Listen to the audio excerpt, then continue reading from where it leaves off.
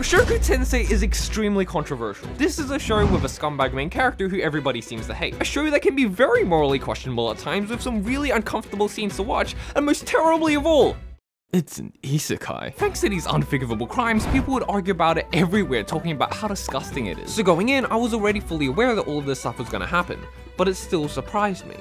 How? Because despite all the gross fan service, despite its problematic main character, despite all the controversies and all the other things I mentioned beforehand, it's actually kinda sweet. But before that, I have a story to tell. You see, while making this video, I had a huge problem. Mushoku Tensei was blocked on Netflix Australia and I couldn't even watch it. I was stuck, I didn't know what to do.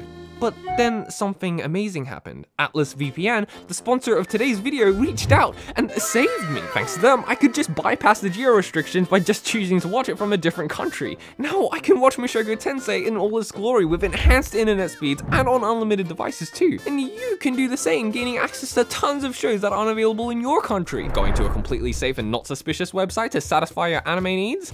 Atlas VPN has got your back with its built-in ad blocker and malware protection, even notifying you when someone's trying to steal your data. It really is quite convenient. But that's not all. What? Subscription services can be pretty expensive, especially if you have several. But with Atlas VPN, you can switch to a different country with different prices and get massive discounts while shopping online. And all you need to do is click the link in the description. They're running a huge discount right now where you can get a free year subscription for just $1.99 a month. And hey, if it isn't for you, you can get a 30-day money-back guarantee. So what are you waiting for? Go get your deal now by clicking the link in the description below. Now, onto the video. Mushoku Tensei is actually kinda sweet. I mean it. Going into the show, I was not expecting there to be as many heartwarming moments as there were. Moments that were just really nice and made me smile. Moments that were emotional. Moments that I could comfortably watch in front of my parents and they wouldn't think I'm a disappointment. The show felt surprisingly grounded for an isekai, and I actually felt like this was a living, breathing world that almost felt real. Like, instead of just copy-pasting the same old generic isekai world, this one was manually built from the ground up and had real thought put into it. Watching Rudeus learn magic for the first time made me almost feel like a child again, with just how exciting and adventurous it all felt. Like, it wasn't just, oh cool, I learned magic. It was, holy crap, I learned magic! And I'm not even gonna talk about the phenomenal soundtrack, and especially the animation, because it just speaks for itself. I mean, look at it! Even just the outlines look so unique, with a slight pencil sketchiness to its texture. They even added film grain and a slight jitter to the frames to make it look like it was shot in film, and it just looked so good! And most importantly, it really felt like it had real substance to its characters and story. I'll get more into that later, but when I watched this, it almost felt like I was watching an isekai for the first time. The wonder, the excitement, the new friendships, the adventure, and of course how human all the characters felt. It all combined together to create something that, in my opinion, is quite beautiful. But Brandon, what about all that nasty stuff in it? How could it possibly have any level of sweetness and substance to it when it has such a high level of degeneracy? And that, my dear viewer, is a very good question that I'm not gonna answer. See, I don't like talking about controversial stuff on my channel. So instead, I'm gonna get someone else to do it! Let's see, who can be my next victim? Ah. Yes. Irui! Hey bro, what's up? I need you to talk about what really important. What? Just do it. Rudy's a pedo. The anime fanservice minors. Bro, stop. Trust me, I'm well aware of what the anime did. I watched it multiple times, and I 100% agree with you guys. I hate Rudeus too. Let me repeat that. I hate Rudeus too. I don't blame a single person for feeling uncomfortable watching these scenes. I know, because I was disgusted too. I would actually be more worried if people weren't disgusted watching these scenes, to be honest. But if you think that Rudy being a perv ruins Mushoku Tensei, or that it affects how well written his character is, that's where you're mistaken, my friend. You see, I've done multiple videos on Mushoku Tensei. I've analyzed the anime to death. You could basically say I have a PhD in Mushoku Tensei. And after all this research, I've concluded that Mushoku Tensei just won't be Mushoku Tensei without Rudy being the way he is. The perviness is an integral characteristic of Rudy and plays a huge role in what makes him a well-written character in the first place. And I'm about to say something really mad here, but I really think that if you removed all the controversial scenes from Mushoku Tensei, it would make the show worse because you'd be removing what made it so meaningful. Mushoku Tensei is not your typical isekai, following a morally perfect protagonist. It's a series that follows the journey of an extremely flawed human being. A journey of someone who was given a second chance to take his miserable life from a negative to a positive one. And if that's the main point of the story, then it's important to show him doing the bad things too. Instead of brushing aside his past like many other isekai, Mushoku Tensei embraces it, and it has a very real effect on who Rudeus is and how he behaves. Rudeus' journey of redemption won't be easy. It will be filled with backsets, controversies and hardships because Rudeus isn't perfect. But if we've learned anything from season 1, it's that no matter how screwed up Rudy might have been in his past life, he genuinely wants to change, and his story is only just beginning. He may not be able to become a completely different man overnight, but I do know that when it does happen, it's going to be very satisfying and maybe even beautiful. Wow, that was actually really good. Thanks. Oh, by the way, why did you make me do this in the first place? Hello? Anyways, thank you so much for your help, and I'll talk to you next time. See ya! But to be completely honest with you, aside from the obviously bad scenes that were intentionally meant to be uncomfortable, I actually found a lot of the other fanservice elements in Mushoku Tensei to not be all that bad in the first place. And that's because it's actually pretty funny. I laughed a lot at Mushoku Tensei, and I'm not just talking about the fanservice anymore, I'm talking about the entire show in general. Usually I don't like fanservice in mainstream anime, especially when it interrupts serious or emotional moments, and that's because a lot of the time it feels like they're just relying on overused tropes that we've all seen a million times before, and the comedy is only there as a cheap excuse to show some skin, and it fails because it's not funny. But with Mushoku Tensei, it feels right at home. The writer somehow managed to integrate the dirty jokes into everything in a way that feels natural. In my opinion, none of these jokes felt like they're out of place or an interruption. They're just a consistent part of the show that fits with the tone.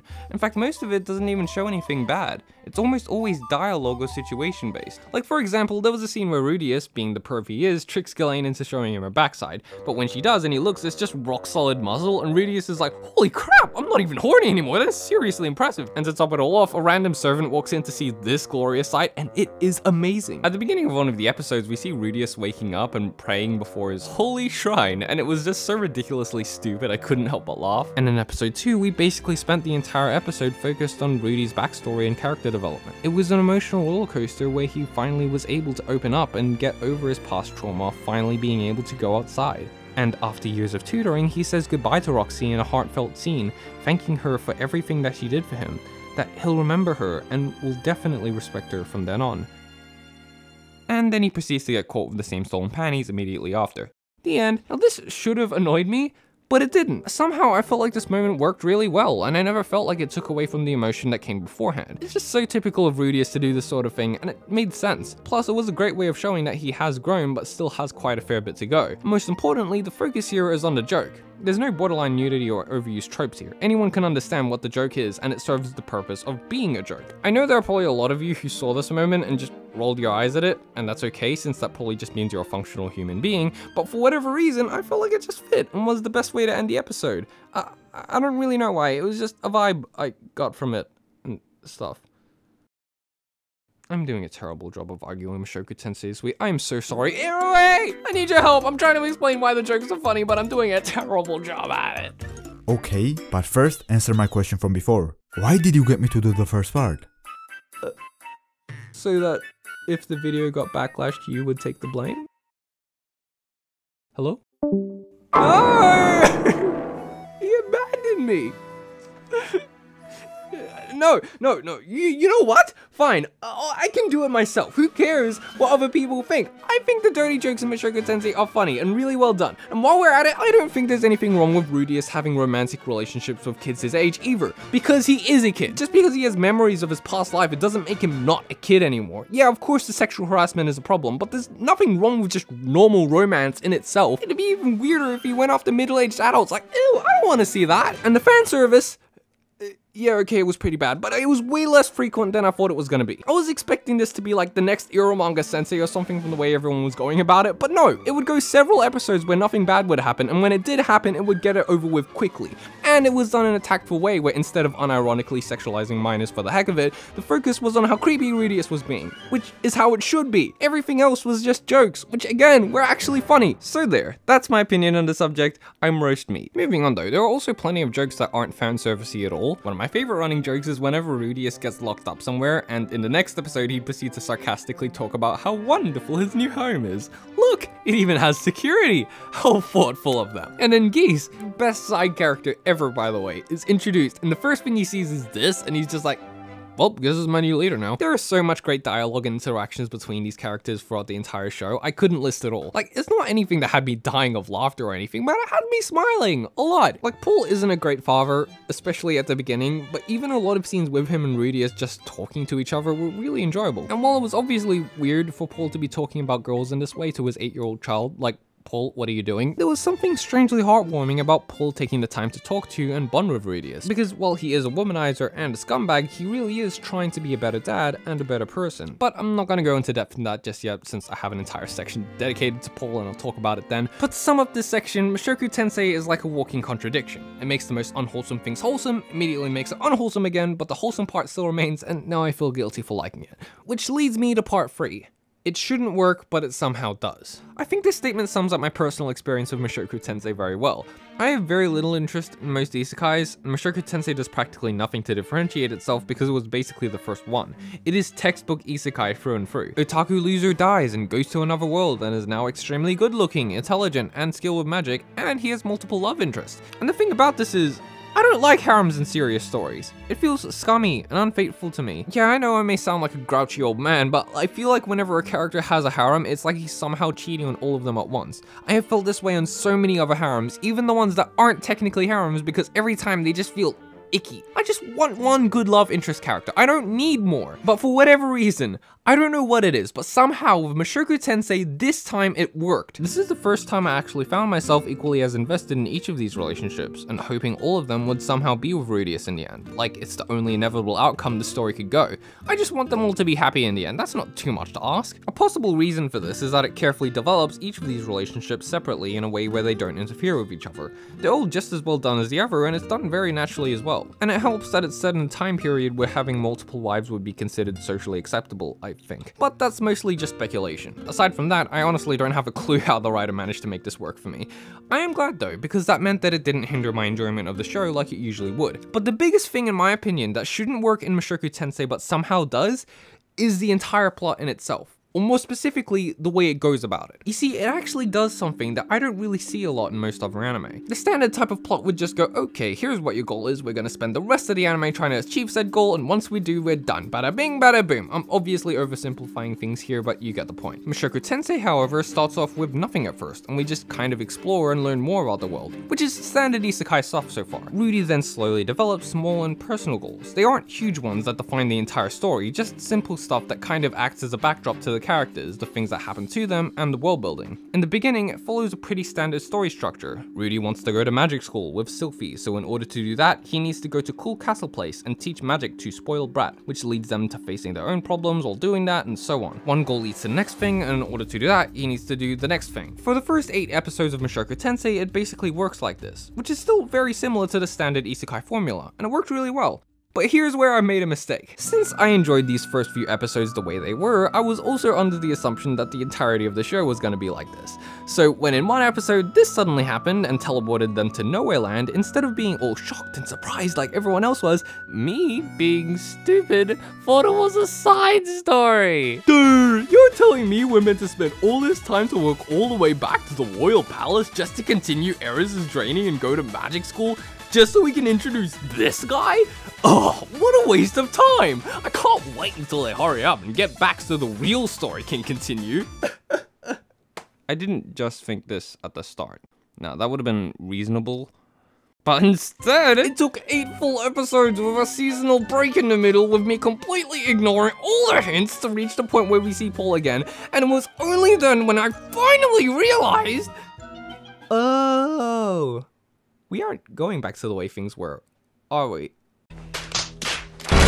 My oblivious stupidity aside, however, what Mushoku Tensei did here was actually very interesting to me. I realized that this scene was the turning point that completely changed the entire show. Everything that was happening up until this point was just a prologue to introduce the characters and give us a chance to get to know them. The entire thing with Rudy going to the academy and all that doesn't really matter anymore at this point. It was only ever a background detail to motivate everything that was happening at the time. It's not the main plot. But going back to the Manor disaster, the interesting thing about it is that it doesn't just change the situation the characters are in.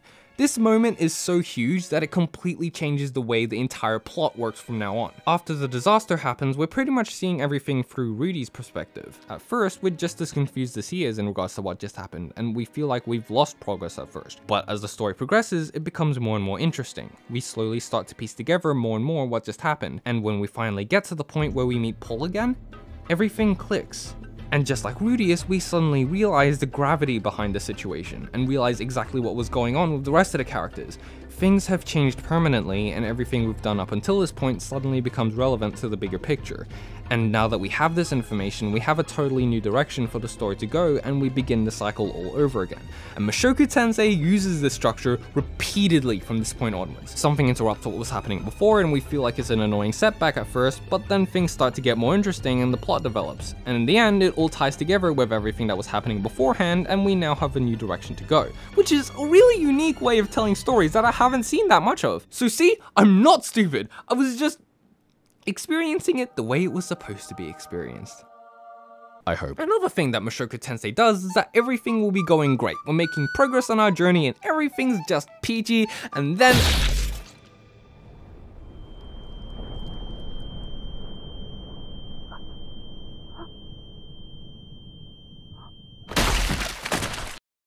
things go from 0 to 100, to say the least. This show gets dark, and not in an edgy way that feels like it's trying to prove how dark it is, but in the sense where it slaps you in the face to bring you back to reality. These scenes are brutal, and can happen so suddenly that it leaves you in shock. This may be a fantasy, but that doesn't mean that it flies off to the land of ridiculousness and wish fulfillment. There are stakes here, and the writer treats these situations as if they're reality. It stays grounded. And it's not just us who are reminded of this when these scenes happen. Rudius is dead center in the middle of it, and he's the one who's impacted by it the most. In the beginning of the first cour, Rudius is shown consistently treating this world as if it's a video game. He thinks about many of his interactions with other people as if it's a dating sim, like they're NPCs or just an award to win. But as the episodes go by, he starts learning to treat these people like people. He stops thinking about these situations as if it's a game and starts actually putting their feelings into consideration, caring about them like they're his actual friends, because that's what they've become. But occasionally he does revert back, going in with the childish mindset that so long as he does what usually works in anime and visual novels, that'll all work out. But then it backfires, and that childishness is instantly crushed the second he realizes that the consequences here are real.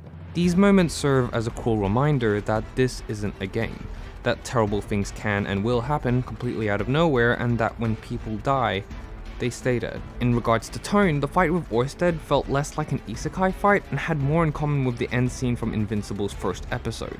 This was terrifying, and it really felt like there are beings in this world that are so completely beyond us, and Rudius only got a small taste of it. But it's not just the physical fights. In the second last episode, Rudius went straight from his highest point to his lowest in a matter of seconds with the realization that Eris left him, and he spends the majority of the last episode in a depressive state and ruminates over his past. I do think that the more we learned about his previous life and backstory, the more understandable he became, and I honestly believe that if we had already seen all these aspects of how he came to be the way he was at the very beginning, then maybe he wouldn't be as controversial as he is. But then again, it's the internet, so probably not. But I realized something the more we really learned about him, as we saw him be bullied and humiliated to the point where he became a shut-in, not because he was lazy, but because he was genuinely scared, not being able to bring himself to go out there again and face it, slowly pushing away everyone who cared about him because he didn't know how to handle it, eventually succumbing to video game addiction, extreme hentai and pornography, becoming the lowest of the low because he couldn't bring himself to get out of it. I realized that after seeing this, I cared about Rudius. I wanted to see him grow, I wanted to see him succeed and have his fresh start. He may have been reincarnated into a new world, but even then, it didn't act as a reset button for his behavior and trauma. The only way for him to really grow is if he puts in the effort to self-reflect, to truly consider other people's feelings, and to make better decisions. And while the process may be slow, he is doing those things, and I want to see him continue. At the end of season 1, after Eris leaves, he's at his lowest point so far. Everybody he cares about, Eris, Ruijerd, Paul, Zenith, Roxy, his entire family, everyone is gone, and he has no idea where most of them are. He has nobody. So what does he do? He stays inside and does nothing, just like he always used to. The shots show the parallels between himself now and his previous life, showing that he's in the same situation all over again, and now all he can do is ask himself if anything has really changed. The old Rudius would have stayed inside and done nothing for the rest of his life, and that's exactly what he did at the time. Even after his parents died, he didn't even care enough to show up to their funeral, only going outside after being forcibly thrown out, where he died soon after. This Rudius doesn't do those things, however. After a lot of reflection, both on his past and his current behavior, this time his parents are the very thing that he thinks about, and he remembers how important they are to him. And this is where he makes a decision, that he needs to get up this time, that he needs to find Zenith and reunite his family again, leave behind his past, and take a step forward. And that's pretty cool. But despite all this wasn't even what surprised me about Mushoku Tensei the most. Going into the show, I kind of already knew that it was going to have a lot of depth and complexity to it, and pointing out these aspects of it isn't exactly revolutionary. The real surprising part of it for me was how many scenes there were where I'd watch it and I'd go, wow, that was actually really sweet.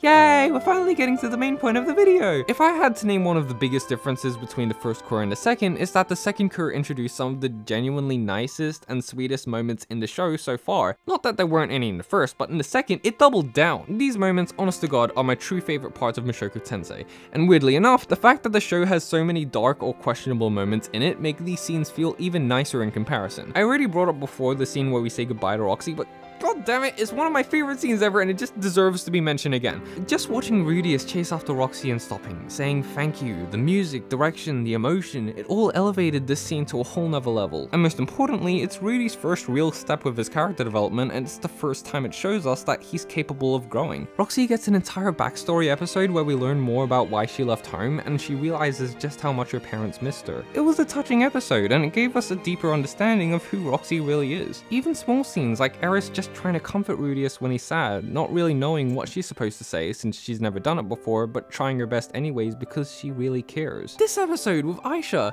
at the beginning she disliked her big brother because she knew he was a pervert and Rudius had to hide the fact that it was him. But after she spent some time with him and they go through a lot of stuff together, she grows closer to him. And in the end, after they say goodbye and they're leaving, she says,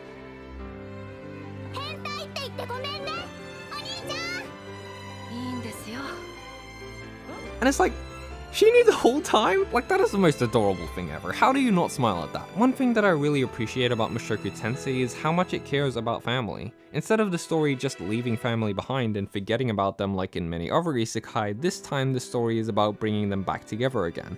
It's ironic that despite this being the grandfather of modern isekai, its values focus on something that's almost the complete opposite. And it's not just Rudius, it's a lot of the other characters too. Instead of ignoring the family, this show embraces it and treats it as something important. Which is why my favorite scene in the entire show is just Paul and Rudius sitting at a table trying to talk to each other. At the beginning, I never would have anticipated that Paul would end up being one of my favorite characters in Mushoku Tensei, but that's exactly what this scene did. And it worked because he is a really flawed and complex and interesting character. In the first episode, we're led to believe that he's somewhat of a noble person, however this image is shattered completely as soon as we learn that Lilia is pregnant, meaning Paul is the only possible father. At this point, his true colors are revealed. He's an absolute scumbag who cheated on Zenith with god knows how many people at this point, can be a very questionable father, and did a lot of other not so family friendly things, but he's still human. He makes a lot of absolutely terrible decisions, but he's never depicted as evil because he isn't. He's still a guy who genuinely cares about his family, and when he makes mistakes, he feels guilty about it afterwards, doing his best to not make the same mistake again. After the Manor incident, we never see him again for quite some time, but when we do finally see him again, it's a shock. He looks like a total wreck, and when I saw this, I immediately assumed the worst, that he turned to scum again, falling into a state of drinking and lust and completely lost himself. But then it pulls a reversal on us and we realize that that wasn't the situation at all. Everyone has gone missing ever since the incident, and this group is a rescue effort to find those people. We then realize just how much Paul has been through to get here, all while having a daughter to protect. That he's been doing everything he could, all while being scared that everyone he cared about was dead or he'd never be able to find them. That he's barely been holding on this entire time. And when I realized this, I respected him. The fact that it was obvious what he could have been, but he didn't go down that road. The fact that he went through everything with the sheer drive to find his family again. The fact that despite all of his mistakes and bad decisions, he never lost sight of what was the most important to him. This made me realize that deep down, Paul really is a good person. When he got angry at Rudius for not thinking of anyone else affected by the disaster, it was irrational and misguided, and Geese confronts him with this, reminding him that Rudius is still a child. But instead of being stubborn and prideful about it, okay, he was at first, but after reflecting on it, he realized that what really matters here is that his son is okay. So he cleans himself up and talks to him. Rudius at this point has also started to change. When Paul goes out of his way to see him again to properly apologize, Rudius remembers what he did in the past and also self-reflects, realizing that Paul was doing something that he himself was never able to do. So he greets him again with open arms so they could start again, and when they hug, we get one of the most emotional moments in the entire show. Mushoku Tensei isn't just sweet, it's beautiful. It has so much emotional substance to it and makes me genuinely care about its characters no matter how flawed they may be. It made me laugh, it made me cry, it did so much more than I ever could have expected. It has heart, and sometimes it's actually pretty wholesome too. It only feels like it's just beginning, and if it managed to do all this within the span of just one season, then I can't wait to see what happens next.